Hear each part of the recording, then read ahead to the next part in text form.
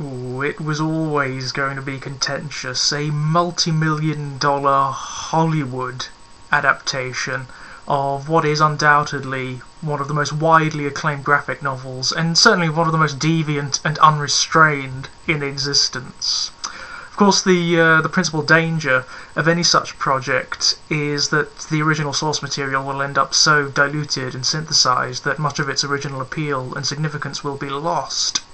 Fortunately, I'm very, very happy to report that Watchmen seems to be one of those that has sidestepped this rather lamentable effect.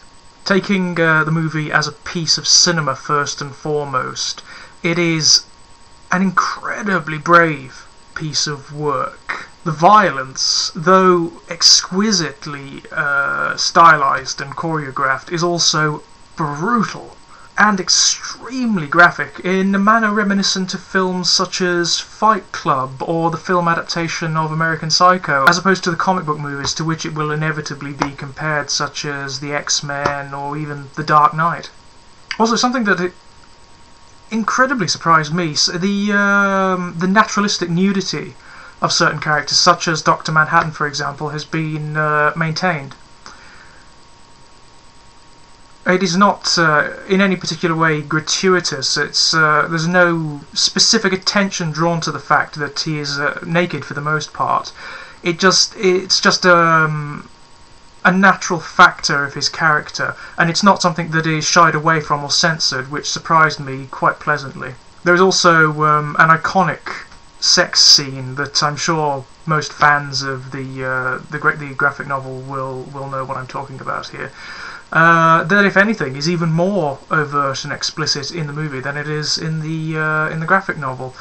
There is a minor bone of contention with this. It actually plays more like a raunchy, gratuitously erotic scene, whereas in the graphic novel it's presented in a more somewhat sentimental fashion. Philosophically speaking, the movie does for superhero films what the original graphic novel did for superhero comics, though inevitably a great many details have been pruned away or refined.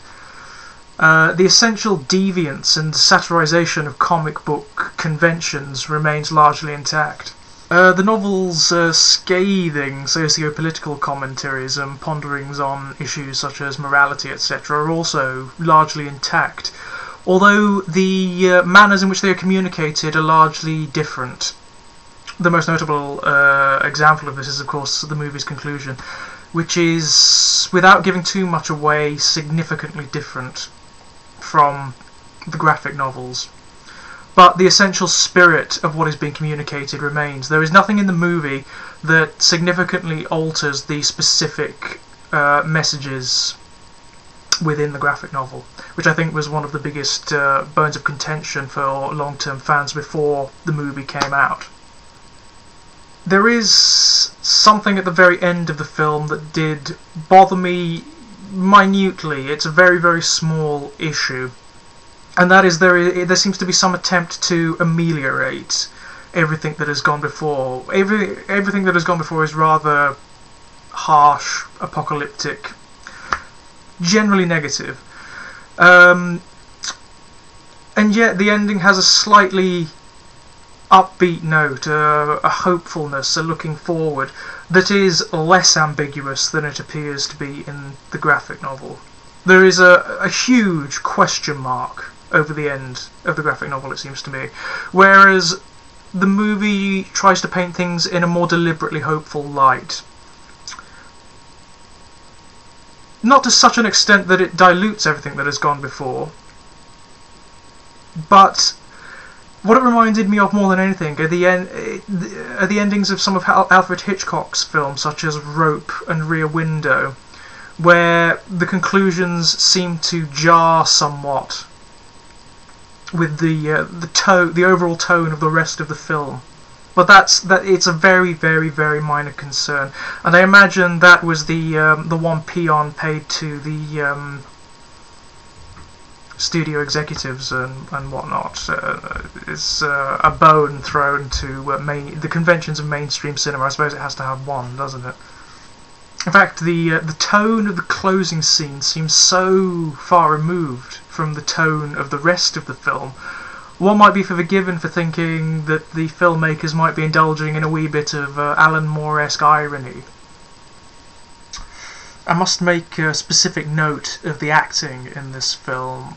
By and large, the performances are quite stunning, like nothing you will ever see in what is ostensibly termed a superhero film, with the possible exceptions of similarly ironic works such as The Dark Knight, which, like Watchmen, pokes fun really at superhero conventions. Of particular note is Rorschach, always my favourite character from the comic, the graphic novel. The actor who plays him invests him with such an incredible degree of psychopathy. And I don't know whether it was deliberate or not, but he is very, very reminiscent of Christian Bale's performance of Batman in the Batman Begins films. And of course, as we all know, Alan Moore, the writer of Watchmen, has always maintained that Rorschach is simply Batman taken to his logical extreme.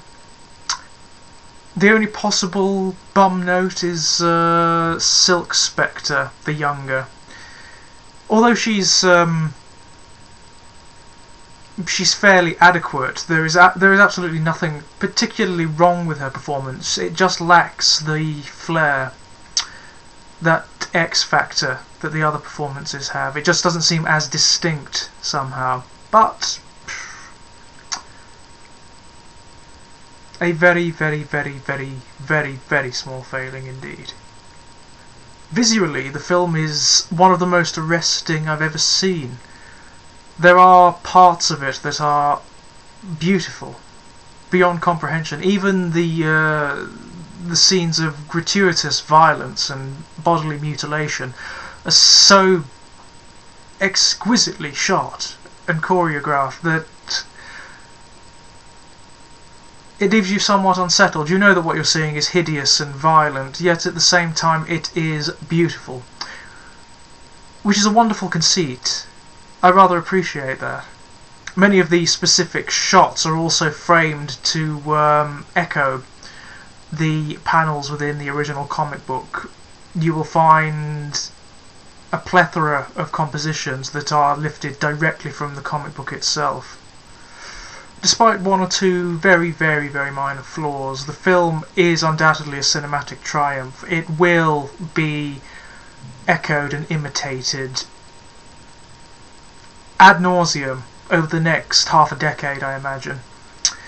And like the original graphic novel, is something that is at once new and familiar. It takes conventions that we're all familiar with and lampoons them to such a degree that it's quite unsettling, which is a wonderful effect for any piece of mainstream cinema to achieve. Is it not?